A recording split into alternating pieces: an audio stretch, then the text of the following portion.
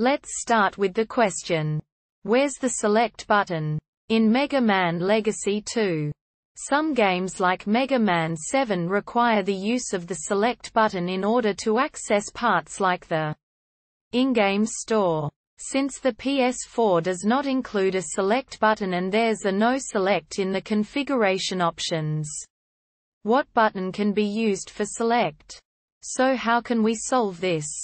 There's one possible answer. Answer 1. For majority, if not all, PS1, PS2 titles, the touchpad has been mapped for use as the select, start buttons. For Mega Man Legacy 2 collection in particular, the manual suggests the entire touchpad is the start button. I hope this answer helped, and if it did, please drop a comment and subscribe.